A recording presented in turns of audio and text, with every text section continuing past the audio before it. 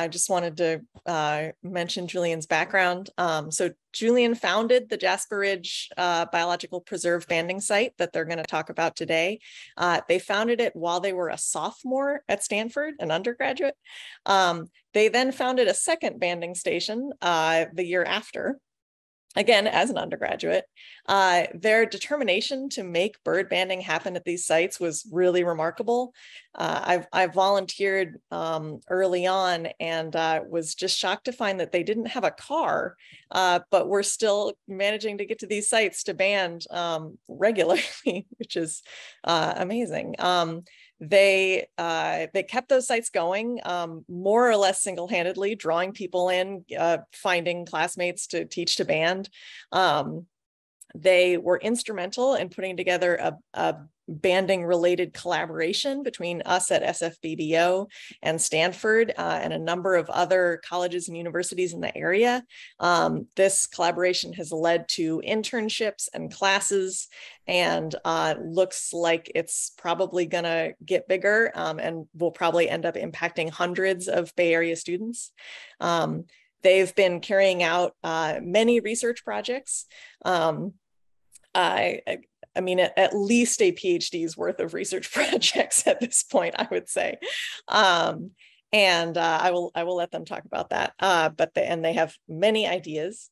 And then also, I mean, that's, oh, and I should also say, Julian was a staff scientist at SFBBO for a summer. And that was fabulous. But you know, that's the whole resume, but I also just want to say that Julian's really fun to band with. They're always noticing these details in the birds. They pay attention to the common birds just as much as the rare birds. They're great about teaching you what they know, and they really love the birds, and that comes through. So yeah, I hope you enjoy today's talk. Well, thank you so much for that wonderful introduction, Katie, and let me get my screen shared. All right, so I'm going to be talking today about the current research that we have going on at the Coyote Creek Field Station and the Jasper Ridge Biological Preserve, which are two banding sites in the San Francisco Bay region. Sort of like as our migration route for the talk today, I'm going to start with a short introduction and overview to provide some context to our field sites and the methods that we use.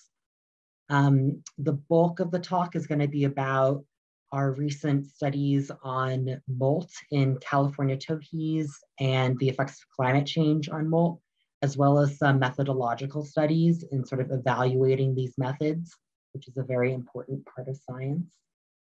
Throughout the talk, I'll be talking about future work that we have going on, and then there'll be some time for questions. So this is just sort of an overview map of the South Bay. So we have over here by Milpitas, the Coyote Creek Field Station, which has been operating since 1984.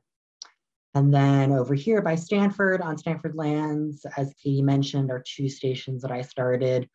One at the Jasper Ridge Biological Preserve in 2018, and another along the Los Trancos Creek, which is nearby, in 2019. And so together, these three sites represent the bulk of our land bird monitoring and research efforts in the Bay Area. It's important to recognize that this is on the unceded land of the people who make up the modern day Muwekma Ohlone tribe. And there's lots of wonderful resources to learn more about them and sort of what they're currently doing and working towards and the ways that we can help. So the links are there, and I encourage everyone. So some of you may be familiar with bird banding in general, others may not be. And I wanted to give just sort of a brief overview of this process. And so for land birds, often the main tool that we use is a mist net, which I have a photo of here. And mist nets are notoriously difficult to take photos of because they're fairly invisible. And so the way it's set up, it's about 2.5 meters tall and about 12 meters long, and it's made of a very fine mesh. And it forms these 4 large horizontal pockets that you can see. And birds are caught passively. So as they're just sort of flying about, maneuvering in their everyday life, if they fly through a spot that has a mist net, they'll hit the net and fall into one of the pockets. And then someone who's trained to handle birds will come and remove them from the net. And so that's sort of like how we capture a wild bird. And generally our standard procedure is that we open our nets at a specific study site on a day we're operating 30 minutes before sunrise and operate them for a 5-hour period. The nets stay more or less in the same exact place every time that we're operating consistently through time, because having that standardized design is really important to allow us to compare data between days, between months, between years. And that allows us to do some of the really interesting studies that we have sort of with long time trends and periods. So we catch a bird, we have it in our hand. It's important to think about what's the value of that as opposed to just watching the birds and observing and having more observational studies. So for starters, it allows us to identify individuals. So each bird, it's a metal band on its leg that has a 9-digit number. And that number sequence is unique across the Americas. So no other bird that's captured and banded in the Americas is going to have that same number. And that allows us to follow the birds through space and through time as we recapture them, or other researchers in other locations might recapture them. And at our study sites, we actually have a very high recapture rate. Probably more than half of the birds that we capture in a given year are birds we've banded in previous years. And so we really get to know these birds across their life. We see them at multiple points. And so we have really good long-term data on specific individuals. We get information on the size and shape of bird, the morphology, so we take different measurements. We can learn some information about their physiology or their internal conditions that we wouldn't otherwise know, specifically related to reproduction and molting. So here in this photo, this is of a brood patch, which is the physiological state that birds develop when they're actively incubating eggs and chicks. And so this, when we catch a bird that has this on it, we know that they are currently raising young and offspring. And there's also sort of what we might consider metadata that's really valuable. So the location that we're at, the date of the year, and the time of day. Those are all important data as well that we can use to understand bird populations. So all of this together lets us do research on the avian life cycle, which we can think of really as having 3 main components. Sort of the 2 that people are most familiar with are reproduction and migration, but also a really important stage in the life cycle is molting. Molting is when birds replace their feathers. And that's sort of where I'm going to start today. So there's a few important things to know about molt.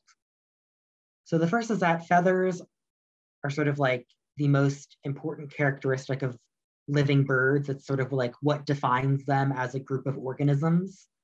And feathers allow birds to regulate internal conditions, keep a constant body temperature. They allow birds to fly, and they also allow birds to communicate, among many other functions. But their structure breaks down over time, especially with exposure to UV light from the sun. And so they require periodic replacement in order to meet the demands of these activities and these functions.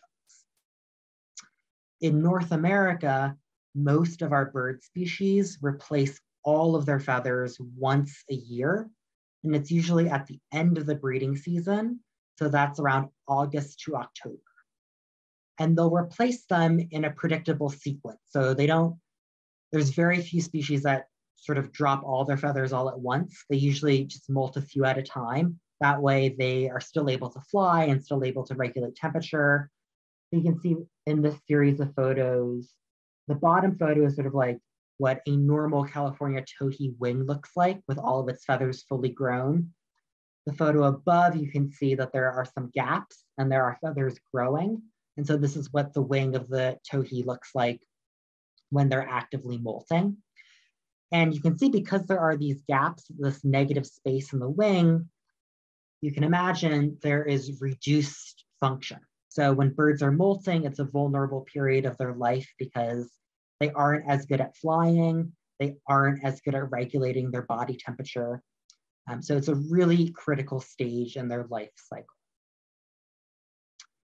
So the first study that we recently published that I'm going to talk about was identifying a novel molt pattern in California towhees. And this is a very familiar bird for people who live in California and specifically the Bay Area.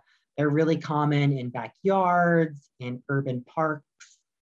They're really well adapted to human environments. And one of the reasons they're interesting is because they're essentially endemic to the California floristic province. They don't really extend much beyond that. And they like to live in sort of dry, shrubby, chaparral type habitats. And they're ground foragers. They like to stay low. They eat seeds and things like that they can crack with their large bills. And so songbirds have a really big task. They start off like this in the nest, and in a period of a few days, they need to become this, a fully adult bird. And they do this really rapidly. So for a California towhee, this is going to happen over a period of 20 to 30 days. And that requires a lot of energy and a lot of nutrition. But there's a big trade-off. To grow that fast, the feathers that are grown are really poor quality. And the reason that songbirds grow this fast in the nest is because they're sort of just sitting ducks. They're really vulnerable to predators when they're not mobile. And so there's this evolutionary pressure to leave the nest as quickly as possible. The trade-off of that is they leave the nest with really poor quality feathers. In response, songbirds have evolved a replacement of feathers soon after they leave the nest. And we call that the preformative molt. And that terminology really isn't important, but I just put that in there in case any other banders are present who might be interested. But the main thing to know is that they grow all these poor quality feathers in the nest, then they leave and they need to replace feathers immediately. When they do that replacement, for most species, they only replace a certain percentage of their feathers. So they're not going to replace all of them. And for California towhees, they replace all of their body and head feathers, but they don't replace any of their flight feathers. So the feathers in their wing and on their tail, they'll keep the ones that they grew in the nest until the next year when they go through a complete molt like all adult birds do. We started noticing something a little bit different in the towhees at our study sites. And so at the Los Trancos Creek banding station, we caught this towhee here last October.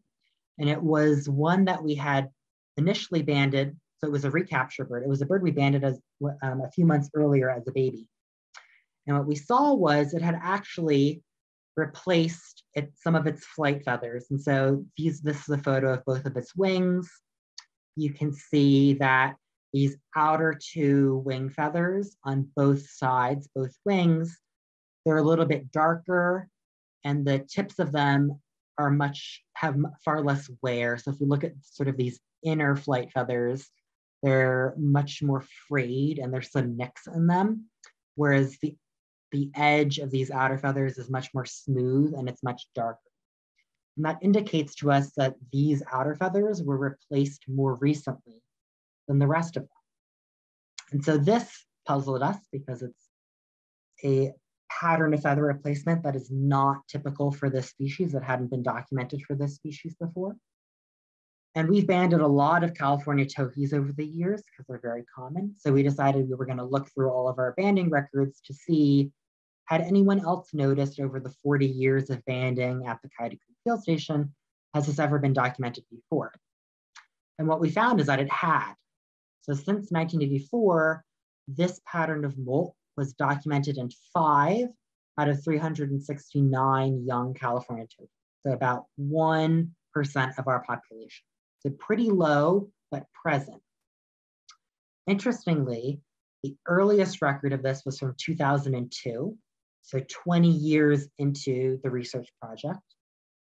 We also know that Peter Pyle, who's a researcher with the Institute for Bird Populations, examined all the California Towhee specimens at the Cal Academy of Sciences and in Berkeley's collections up until 1997, and he did not find this molt pattern present in any of those specimens. And so this suggests that this might be a recent or contemporary change, perhaps in response to changing climate, changing environmental conditions. To really establish that, though, we would need to examine the same collections again for the specimens 1997 to the present. And at some point over the next few months, I do hope to do that, to sort of see if in fact this is a change that's happened over time as opposed to sort of just random observations that we've made. So that's sort of a brief overview of this first study. And I'm going to return to thinking about the avian life cycle as I talk about our other study on molt. And so when we think about how climate change is impacting organisms, there's a lot of work that's been done for birds around reproduction, around migration. So we know that birds are migrating earlier in the spring. We know that breeding ranges have been expanding northward for a lot of species. There are some species even like of swallows that are now breeding in both hemispheres. So they'll breed in the northern hemisphere, they'll migrate to the southern hemisphere, they'll breed again and they'll come back. So there's a lot that we know about migration and reproduction that's changing. Despite the fact that molting is the most important part of the avian life cycle and that it's the only part that birds can't skip. So birds can skip migration, they can skip reproducing if they need to. We don't know of a single instance of a bird ever skipping its molt. So it's a really important part of its life, but we know basically nothing about how climate change is modifying this stage. And so this is a big area for research. And we at our field stations actually have a lot of data on bird molt over the past 40 years. So it was a great data set to sort of start asking these questions. So just a little bit more information about molt before I jump into that study. So it's important to know that the growth of feathers requires a lot of nutrients. Birds experience reduced flight ability and thermoregulation while they're molting. And so because of these two facts, we expect that natural selection would act in ways to optimize resource availability during molt.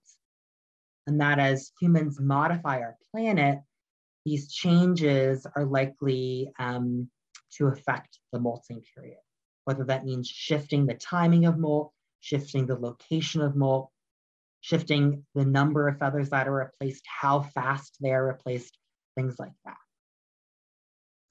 Specifically in California, we can think about our annual climate, and people who are from the Bay Area are familiar with this. We have this dramatic mismatch between temperature and precipitation. So the times of years when we get the most rain, it's the coldest. When it's the hottest, we don't get any precipitation at all. So if we overlay the life cycle of birds, we see that when birds are breeding, there's a fair amount of precipitation and sort of mild temperatures.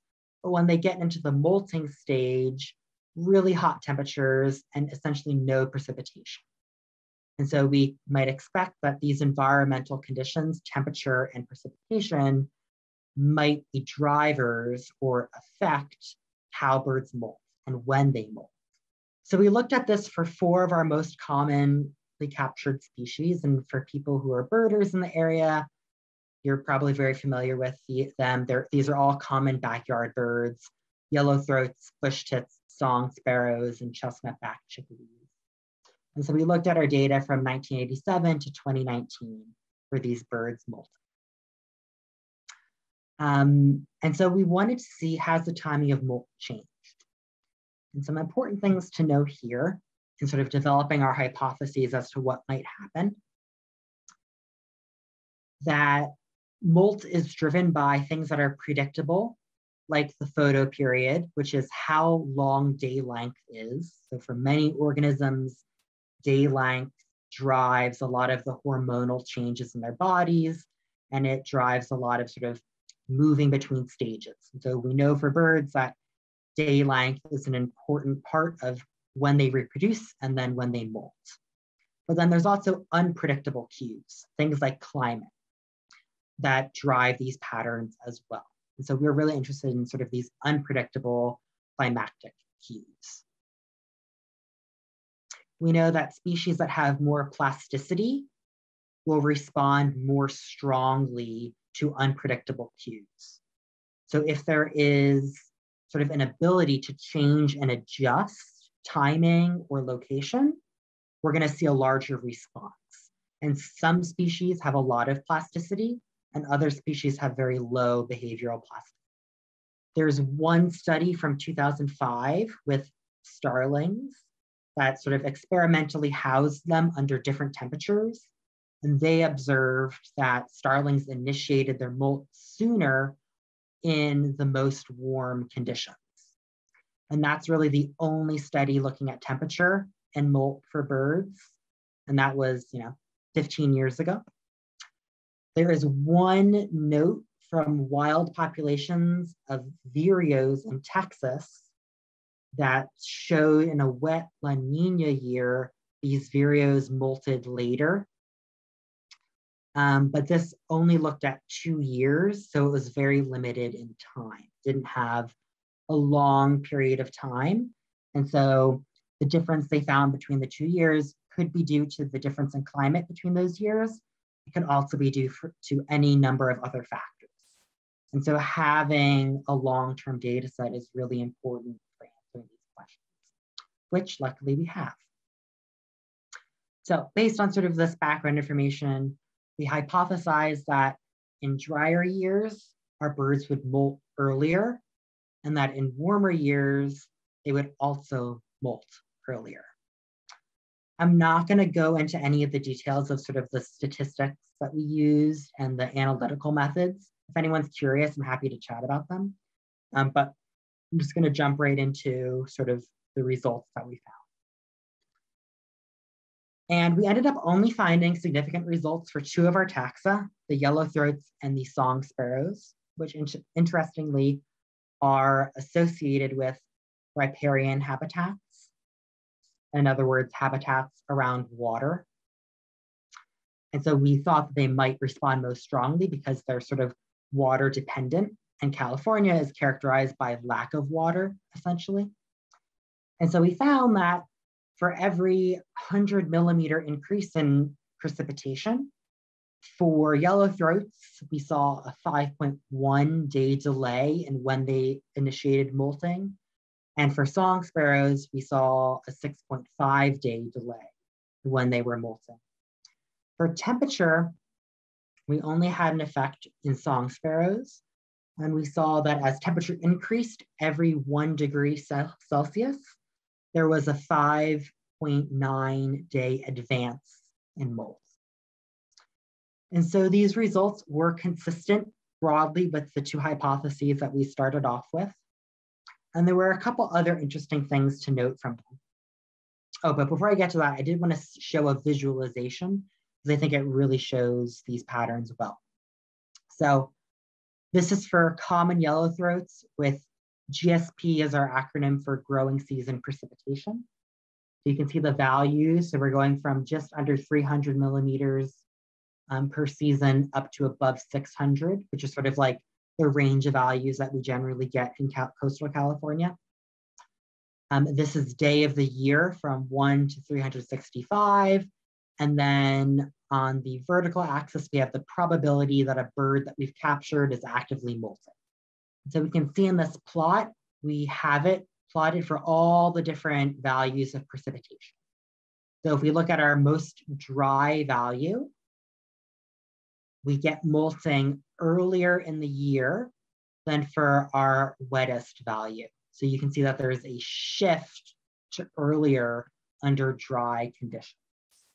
And so a possible reason for this could be linked to resources. And so we might expect that in drier years, years where our rainy season ends sooner, birds are going to run out of the resources that they need to molt earlier because there's less vegetation growth, so there's less insects and other protein-rich resources available. And so there is sort of a pressure for them to molt their feathers sooner before these resources run out.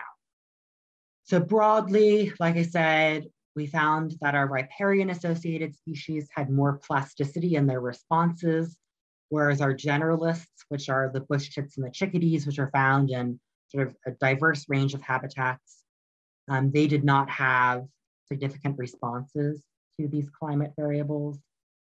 And like I said already, our results were consistent with our hypotheses, and they were consistent with what the only controlled experiment to date with the starlings found. They found sort of a similar thing, that under warmer conditions, the birds molted sooner. Okay, so I'm gonna transition to our last study, which is sort of on a different topic. So the first two studies, we're looking at molt, which happens to be my favorite topic in bird biology.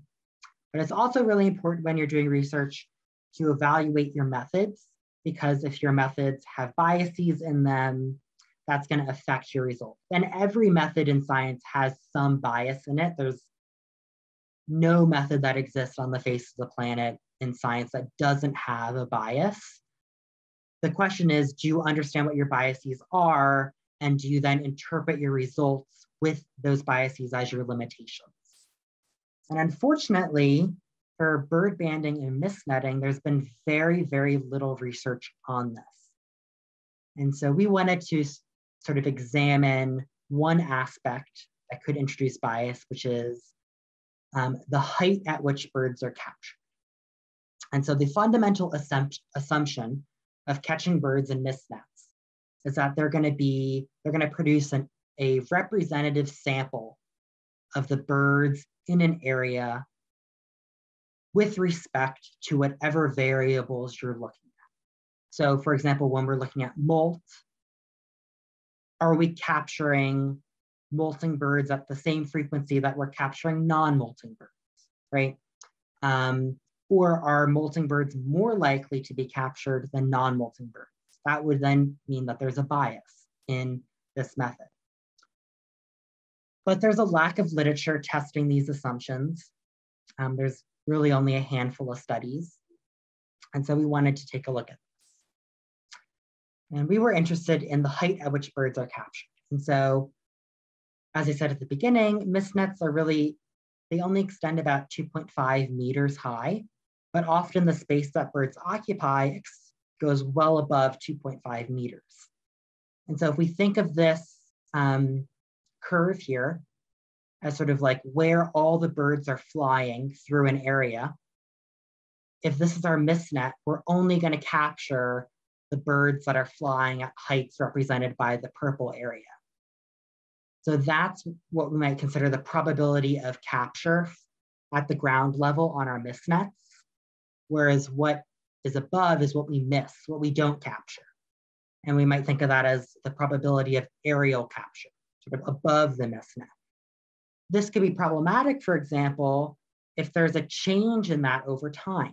So if over time we see the heights at which birds are flying and being captured changes, we're going to see a decline in the number of birds that we actually catch. But that might not actually signal that the populations are declining. It could just be that they're changing where they are flying within the habitat. For example, if the structure of the habitat changes over time, as trees grow and mature, as weather events come in and blow down the tallest trees, there's like all these sort of things that could affect where birds are in vertical space. And so this is what we wanted to look at. So luckily at our site, we actually have already set up sort of a study design to look at this. And this was set up when the research station first started in the 1980s. So they had good foresight that someone might want to look at the height at which birds were captured. And so we have sort of stacked nets. And I have them color coded here because again, they're notoriously difficult to photograph. So this is sort of the photograph without the labels and with the outline. So the yellow lines represent the 4 pockets of the lower net. The red outlines are the 4 pockets of the upper net. So collectively, they're about 5.2 meters in height. And our data indicates which net, the upper or the lower, the bird was captured in. And so we could estimate and look at whether specific species, specific ages, specific sexes of birds were more or less likely to be captured higher or lower. And so 2 of our goals in the study were to, 1, identify what species were biased in their height. So sort of, are there specific species that we see biases in? Are there other species we don't? And then to test whether these biases might be related to foraging guild. And so birds obviously forage at different parts of habitat. They have different niches. And so we wanted to see, is that related to where they get captured? So for example, some birds are ground foragers. Other birds forage in sort of the lower canopy. We have birds that sort of focus more on the middle. We have birds that forage in the upper canopy. And then we have birds like hummingbirds, which are hovering foragers, and birds like flycatchers, which are aerial foragers. And so we went through all of the species in our data set, and we went through the literature that had been published and sort of grouped them based on what we know about their foraging behaviors into these different categories. And then we wanted to estimate sort of what is the bias of their capture height. And what we found was species like northern flickers, which are ground foragers, were captured at much lower levels than our other groups. And so sort of the height of the bar on this graph, you can think of as the height at which birds are being captured. And so you can see that species in our ground or ground to lower level foraging guilds were captured much lower than the birds in the other foraging guilds. So sort of things like chickadees forage sort of in the middle to upper part of the canopy. Hummingbirds obviously are hovering foragers. Flycatchers are aerial foragers. And so we can see that there's this sort of bias based on feeding behavior. And so this is really important because we can sort of use this in a predictive way. And so if there's a specific species that we wanted to target or conduct research on, we could look, okay, where does it forage? What guild does it fall in? And that could help us figure out what sort of study design we would need to maximize our capture. So if we wanted to really focus on hummingbirds, we would benefit from sort of these stacked nets that reach higher into the canopy than if we wanted to just focus on flickers or other ground foraging birds. And so conducting methods evaluations like this can help us sort of improve future research that we do. And something that we're doing now to get higher resolution data is not only are we keeping track of what net the birds are being captured in, but we're keeping track of which pocket they're captured in as well. And so that gives us resolution up to 0.5 meter of what height the birds were flying in when they were captured. And so we're going to be doing some future research with that data as we gather more of it. So that sort of ends the 3 studies that I wanted to sort of briefly touch on today. And I know, each one I only gave like 7 or 8 minutes on, because sort of my goal for today was to cover a bunch of different projects we're working on. But so I could go into none of them in a lot of detail. I do want to thank all of the volunteers that help with this research over the past 40 years. I also want to thank SFBBO staff members like Katie LaBarbera, Josh Skolin, and Dan Wenny, who have sort of helped with the mentorship through a lot of this research and helped keep these research projects going. And I also want to thank my research advisors at Stanford, Rodolfo Durzo and Cindy Wilbur, who helped with a lot of this research as well. And I think we have time for some questions. Yes, thank you so much, Julian, for that excellent talk. I learned so much. Me as someone who doesn't really know a lot about molt, especially, I learned a lot. And yeah, it's so cool, all this great work that you're doing, these observations you're making, and all this work you're putting into, you know, a better understanding the birds around here. So thank you again so much. That was really wonderful. And we do already have a number of questions in the chat. So I think I might just go ahead and jump in there. But if anybody has additional questions, go ahead and type those in the chat. So the first set of questions we'll go into the California Towhee questions first. So one of them is it possible to determine the sex of the 1.4% of towhees in the data set that have the unusual molt? Oh, good question. Not in our existing data set, because for California towhees, they don't show sexual dimorphism of size or plumage. So the only way to distinguish the sexes is during the breeding season when they're reproducing. They develop different physiology of their bodies, and that we can see when we're holding a bird in our hand. But first cycle birds, so birds that were just born, obviously are not reproducing until the next year. And so the only way we might know their sex is if we captured them in a subsequent year while they were breeding.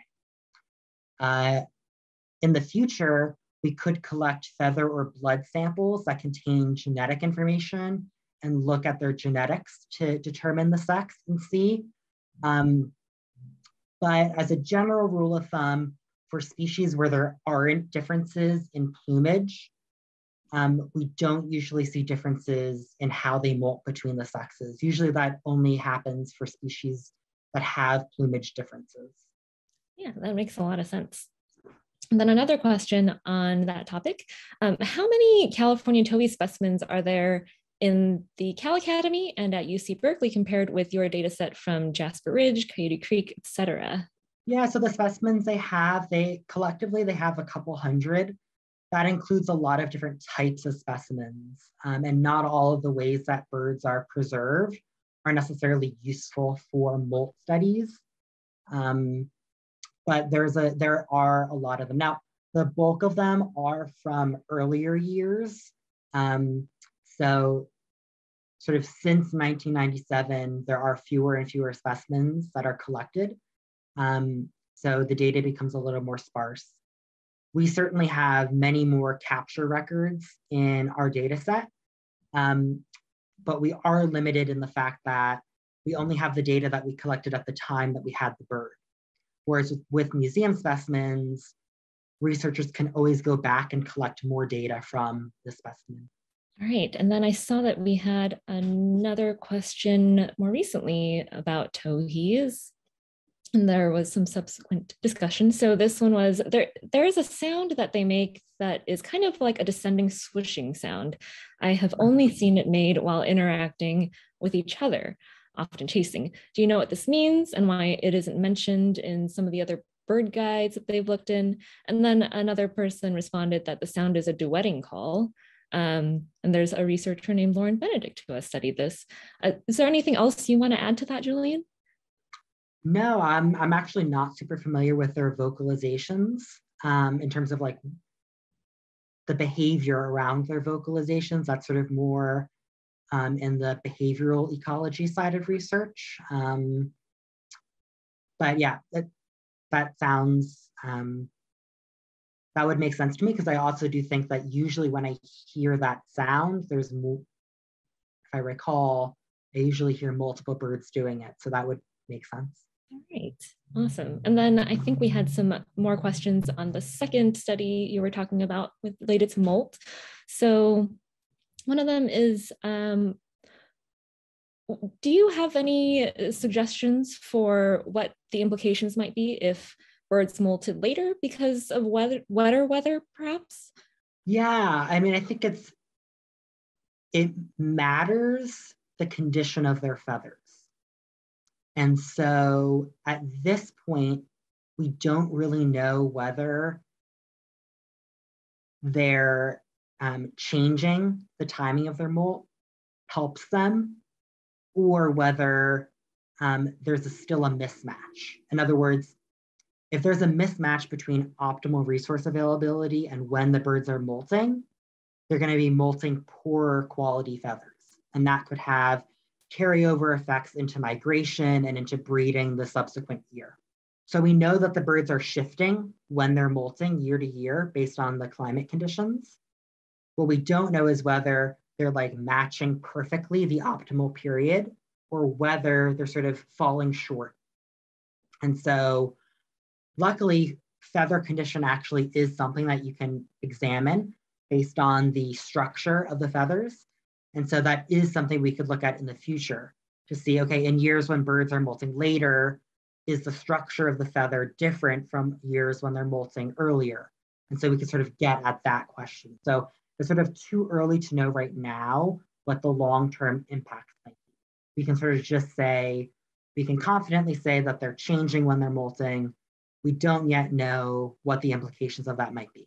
Nice. And then related to that, there was another question about the hypothesis that birds change the timing of their molt in response to reduced nutrients available that would be necessary for a successful molt suggests that birds have foresight and can plan ahead. Do you think this is the case? And are there other hypotheses that might explain molt timing differences as a function of precipitation or temperature? Yeah, all organisms have the ability to sort of detect changes in their environment and respond. And so photoperiod is a really big one across every group of organisms. You can probably find this, something related to light sensitivity. And so as day length changes, there are chemical pathways that are triggered inside the cells of birds that result in changes to their body to prepare them for what's coming. And so as day length gets shorter, going from essentially today, because we're near the summer solstice, to the fall and winter, there are chemical pathways that are triggered that prepare the bird's body for migration, right? A bird needs to be prepared to go into its life stage. Otherwise, it's not going to do it successfully. And so they do have the ability to detect changes in their environment and respond for the future. It's the extent to which that is a conscious decision that a bird is sort of like planning and knowing versus a subconscious thing that just happens. We don't really know. And that would be a really difficult thing to sort of address because, of course, we can't ask the birds these questions and get responses. But we do know that they respond ahead of time to changes in their environment. Great, thank you for that. And then I think we have more questions on the last part of your presentation too, with the mist nets. So one of them is, wouldn't the habits of certain birds also play into where they are netted? For example, some birds tend to live closer to the ground, whereas some inhabit higher areas. Absolutely. And so in looking at foraging height, we're really reducing all of the behavior of a bird down to one component of its life, which our results show does a really good job of predicting where we catch the birds, but not all the time. And so a good example of this is mourning doves, which are a ground forager. In our study, they were actually biased towards being captured at the highest point in our nets. And so obviously foraging does not predict for mourning doves where they are being captured. And so there are other elements of a bird's behavior that play a role. And so certainly in the future, we have plans to, and we want to look at other aspects of the life cycle of birds and how that might contribute. This was sort of just like an initial study. And we chose foraging guild because feeding is an important part of sort of like a bird, the life of a bird day to day. They spend a lot of time foraging. And so we thought that would be a main component, but there's tons more to look at. And certainly like the mourning dove, there are exceptions to looking at foraging guild for sure. Yeah, really interesting. Looking forward to more of those studies. So another question is, if you're interested in potential bias with respect to molt, are you planning on doing things like noting the height at which molting individuals are caught compared with non-molting, or average height caught at different times of year? Yes. So another part of our capture height study that I did not talk about, just because I only was sort of briefly touching on each study, was time of year. And so we looked across the seasons for our different species. And we found that 5 of the 40 species that we looked at were caught at different heights throughout the year. And so there certainly could be changes based on molting or breeding. For example, if the resources that a bird needs to molt are low to the ground, and during the molt period, they're spending more time foraging low to the ground, we might expect that they would be captured lower during that period. So yeah, there's a lot that can be done with that data as well.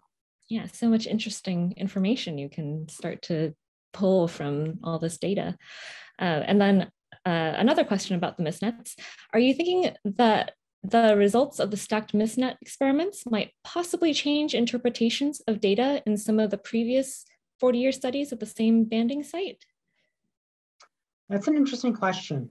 I don't think we have enough information now to make conclusions like that.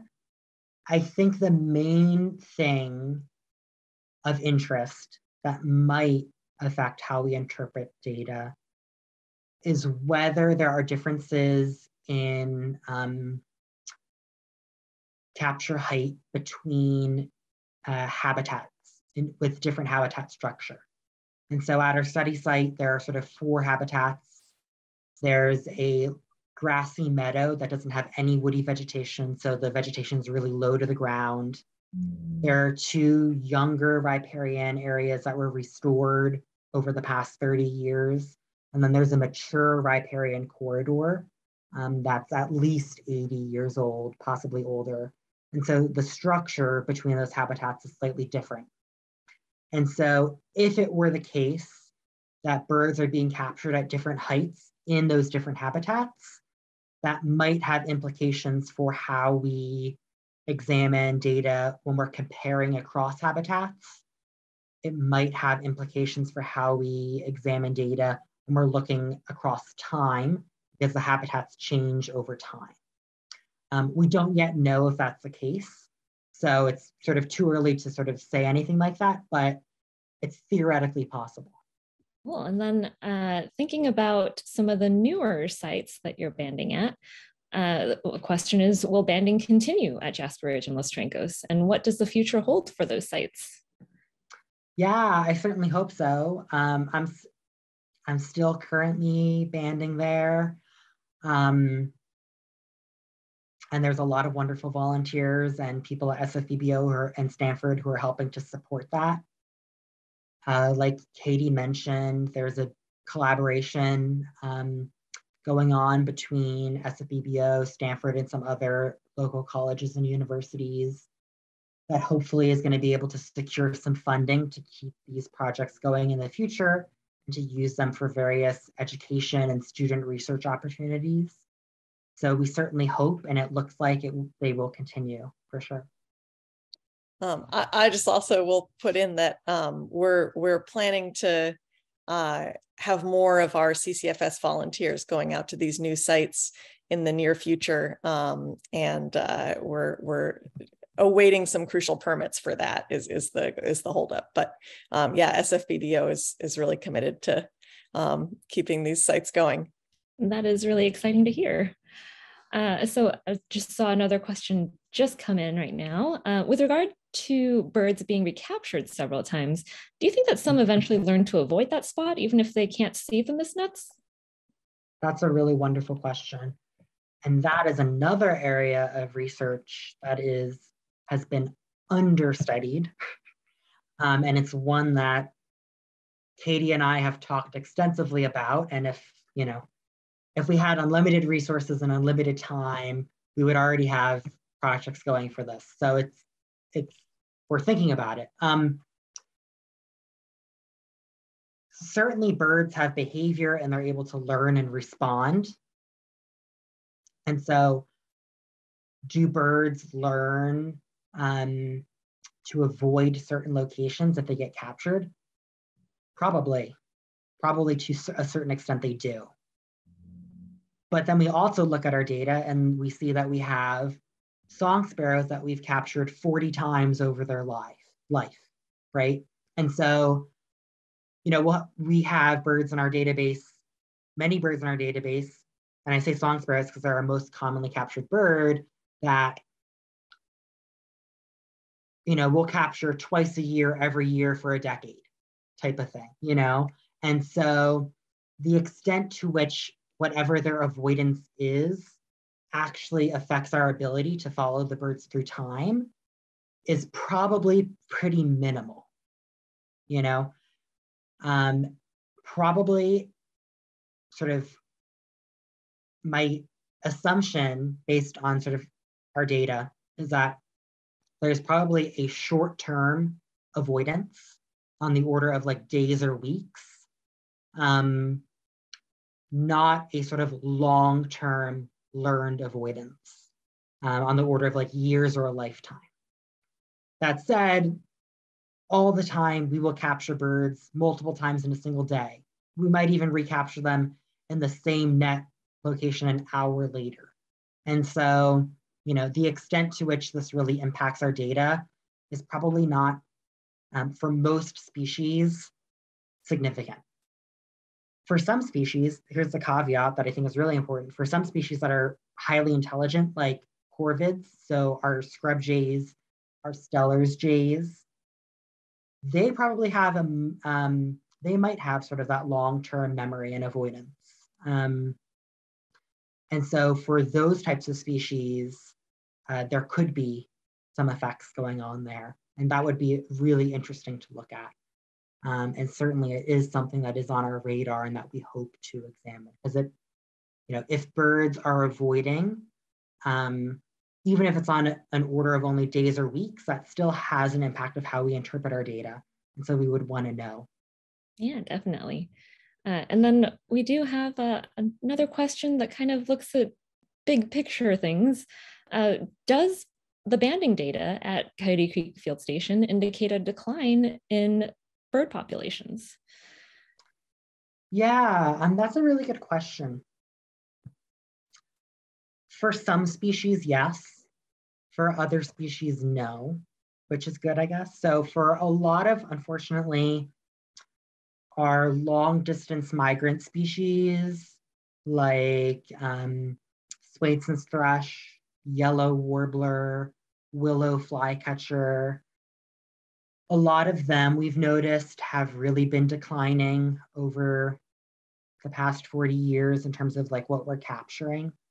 We have noticed, I'll add, and that follows broader continent-wide trends in those species. And so it's important to separate out site-specific patterns from sort of broader population patterns. And so there are some species, for example, like house finches, that have declined at our study site that sort of like broadly across the range have actually expanded.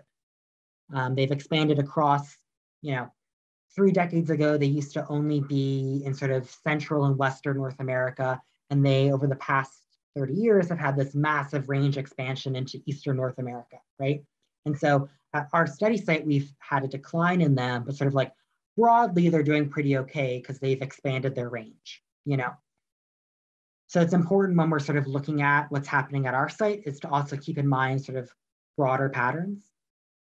We have noticed at our site, there are some sort of cavity nesting species like Buick's wrens, white-breasted nuthatch, hairy woodpecker that have rapidly been increasing at our study site over the past decade.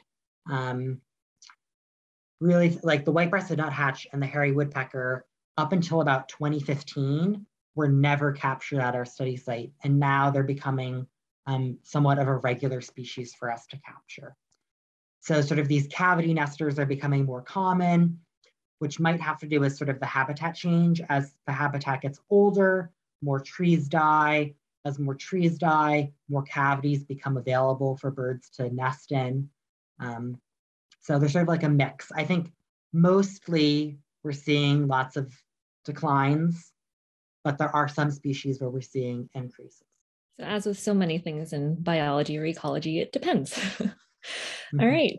Well, I think that is the last question that I'm seeing. So first of all, thank you so much, Julian, for that wonderful presentation and answering those questions so expertly. I want to ask Katie, is there anything you want to say to Julian or to everybody? I just, I want to repeat that, Julian, thanks so much. And everyone, thanks for asking some actually really insightful questions, and for being here today, and just keep thinking about the birds that are all around us. I mean, these banding stations are right in the Bay Area, right next to where everybody's living. These are not, exotic, faraway places. So these are our local birds. Thanks, Katie. And then Julian, is there anything you want to say to everybody before we sign off? Oh, I just thank you to everyone for listening and for being involved with SFBBO. All right. Thanks again, Julian. Again, really, really enjoyed your presentation and the Q&A. Thank you again, everybody, for tuning in. And we hope to see you again at a future event. Have a great evening.